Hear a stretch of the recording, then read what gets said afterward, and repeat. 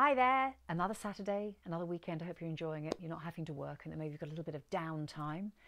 And I hope also the week has been good for you.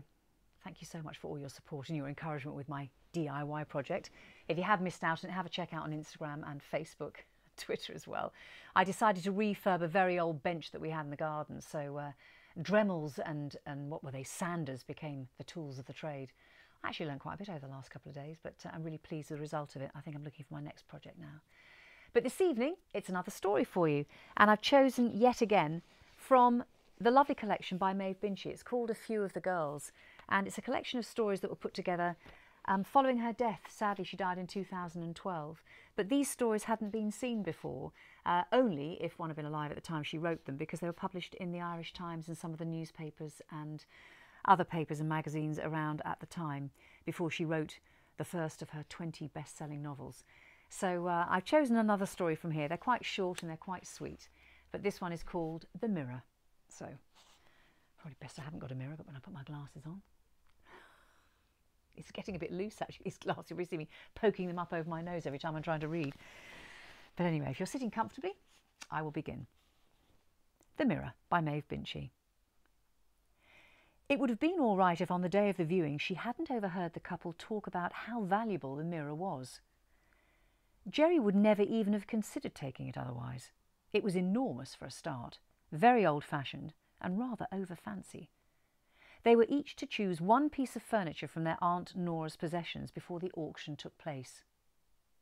Jerry's sister had taken the piano, her brother had taken the rocking chair, and she had been about to select a little octagonal sewing table when she heard that the mirror was worth a lot of money. Jerry loved a bargain. The others used to tease her about it, but she said that she got such genuine pleasure from knowing she had bought something valuable, they surely couldn't begrudge it to her. So she told nobody about the overhead remark, and she said that the mirror was what she would choose. "We don't want a huge mirror," her husband Sean had said. "Why don't you take the bath with the funny legs?" asked her son Shay, who was 18 and into weird ideas. "It could fall on somebody and kill them," said her 16-year-old daughter Marion, who would disagree with anything on earth that her mother suggested. But it was Jerry's aunt who had gone to the retirement home, and Jerry's choice when it came down to it. So the huge mirror was taken down from the hall and delivered to their house. Aunt Nora had been surprised. "You don't have a hall big enough for it, dear," she'd said. This was, of course, true, but Jerry hadn't wanted it for the hall. She wanted it as a big showpiece in her dining room. She knew just the place, and there would be candlesticks beside it. It would knock everyone's eyes out, and gradually she would let slip how valuable the mirror was and how rare a piece, how lucky she was to get it. She wouldn't need to say that to their neighbours Francis and James. They would know at a glance. And what a wonderful glance that would be. Even though Jerry didn't like to admit it to herself, she was very anxious indeed to impress this couple. They seemed to have effortless style and confidence. Jerry would enjoy their reaction when they saw the mirror at the dinner party. "Where are you going to put the mirror, dear?" Aunt Nora wanted to know. Sometimes her aunt irritated Jerry. She seemed to know everything and be right about all subjects. "In the dining room," she said, and waited for the objection. She hadn't expected it to be so forthright.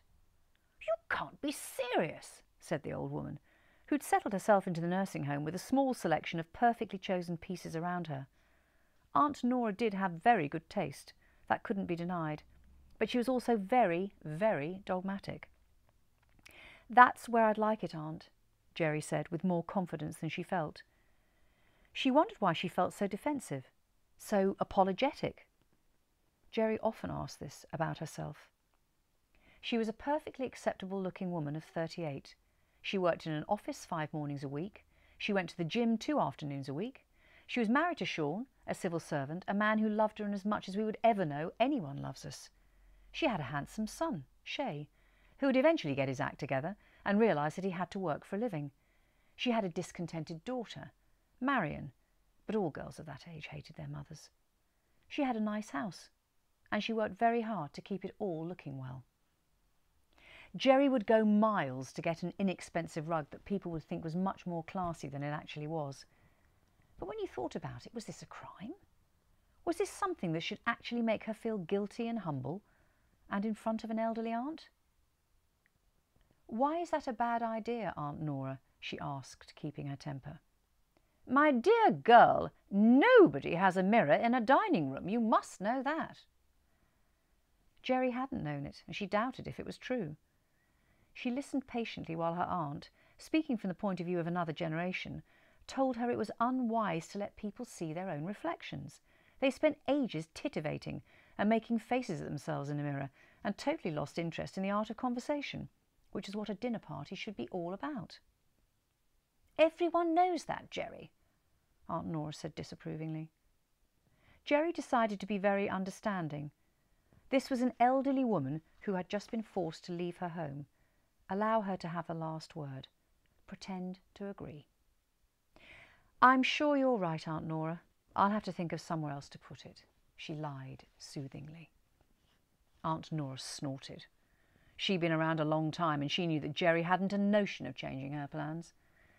By chance, that evening on a television programme about interior decorating, someone made the remark that you'd never put a mirror in the dining room. It unsettled Jerry for a moment, but she rationalised.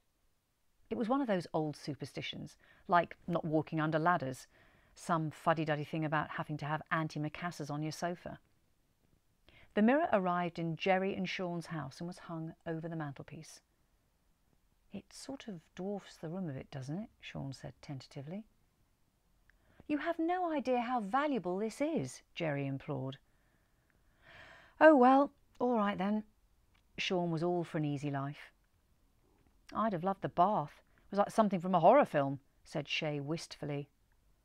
"It'll fall down in the middle of their dinner party, mark my words," said Marion confidently. But Jerry took no notice. She planned the party relentlessly.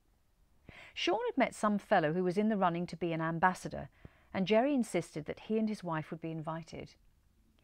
She planned for happy hours how she would drop this piece of information in front of Francis and James. She'd also invited an old and rather tedious woman who was leasing her castle to Americans, and a man who was involved with the development of film. It would be a guest list that would impress anybody. All that, and the new mirror. Francis and James would be stunned. The children were being well paid to serve the meal, money to be handed over discreetly when the coffee was on the table. And Shay and Marion had said a courteous goodnight to the company, but not before then. To Jerry's great disappointment, nobody mentioned the mirror when they filed into the dining room. She just couldn't believe it. Nobody. Francis and James had been in this house before. They must have noticed it. Perhaps they didn't comment on it out of sheer jealousy. The young wannabe diplomats must surely have been in smart places with heirlooms and antiques before. Maybe they just expected such elegance. The elderly castle owner and the future filmmaker said nothing also. And so the meal was served. Jerry noticed that Frances was constantly moving her hair from behind her ears to in front. Twice she took out her lipstick and once even a powder compact. Her eyes never left her own reflection. She heard nothing of what was being said. The film man frowned at himself darkly, held up his chin with his hand, sucked in his cheeks, and kept bringing the conversation around to liposuction, laser therapy, and the unfairness that it should only be women who had a little nip and tuck under the eyes. The old castle owner sank into ever deeper despair and asked for neat whiskey. "I had absolutely no idea I looked like this," she told Jerry 4 times. "I'm a perfect fright. I shouldn't be allowed out. What a depressing, depressing discovery." The young diplomat couldn't see himself, but he was so alarmed by the way everyone opposite him was looking over his shoulder that he kept turning round to see what was behind him. His wife said to him that he'd better stop acting so nervy if they were ever going to land that plum post. Sean just kept talking good-naturedly, smiling at her across the room, proudly, and noticing nothing of the disarray. Jerry had never known such failure and letdown. Perhaps it was just too dark, the whole thing. She must light more candles, and she stood to do so. But when she did so, she saw her son Shay reflected in the mirror. He had worn a collar and tie, part of the exorbitant price she was paying for his good behaviour, and she noticed that for every glass of wine he poured, he was drinking one himself. Her eyes hardened as she sat down. "Perhaps you could just leave the decanters on the table," she said in a voice of steel. One of the candles was dripping wax, so Jerry went to sort it out. Again she looked in the mirror to see what she had fondly believed to be the most elegant dinner party in Ireland, and see how it was progressing. This time she saw Marion, who had worn a rather shorter black skirt than Jerry would have liked, being fondled by the lecherous filmmaker, and Marion was not running away from him. She was smiling in a very upsettingly knowing way. Jerry sat down abruptly. Nothing was going right. Her aunt had been correct. Nobody should have a mirror in their dining room. It was a disaster. Why had she not understood? Frances had momentarily stopped pouting at herself in the mirror. She was smiling at Sean, a very fetching smile. "Sean, will you please come and pour my wine for me, now that Shay has stopped being wine waiter?" she said. And Sean stood up obligingly. This was the moment that the silk flowers on the mantelpiece caught fire, and Jerry leapt to her feet. Everyone's eyes and attention were on the activity. Tears of rage and humiliation were in her eyes, and as she doused the candles and rescued the charred silk stems, she saw Frances smiling at Sean and reaching out her hand for his. Jerry had thought that there was nothing else that could go wrong.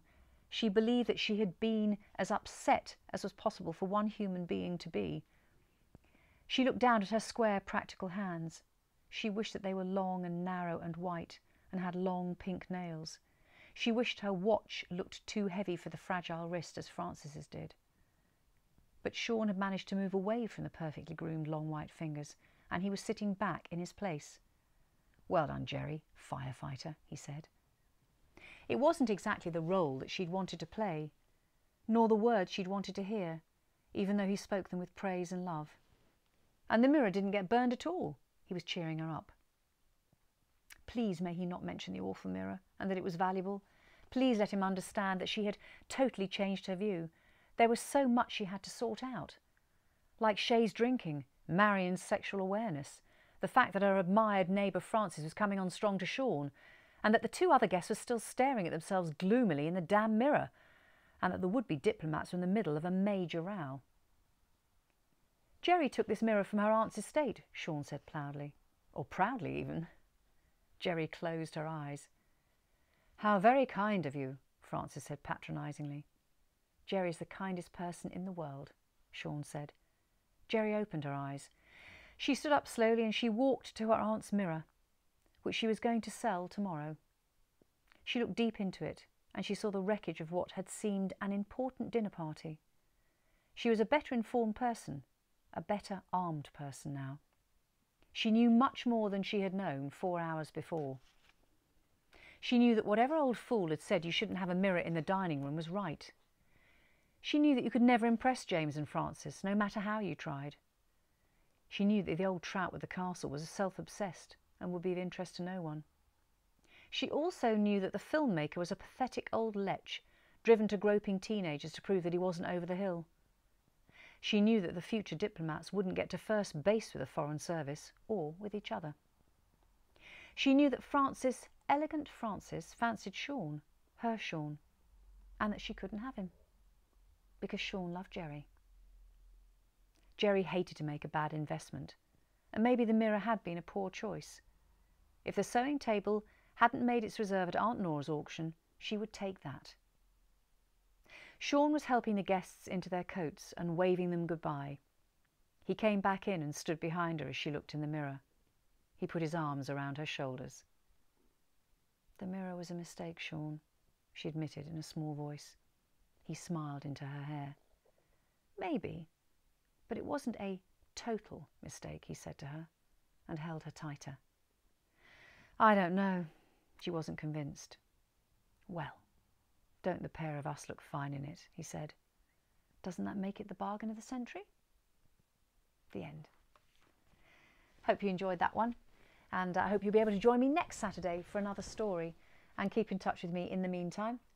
Any form of social media, messaging, texting, tweeting, Instagram, Facebook, you name it, I'm on it. And it's always nice to keep in touch. And don't forget the blog as well. Lovely to have your comments on the bottom of that, and I'll always write back to you. Take care of yourselves, stay safe, and stay in touch. I'll see you soon.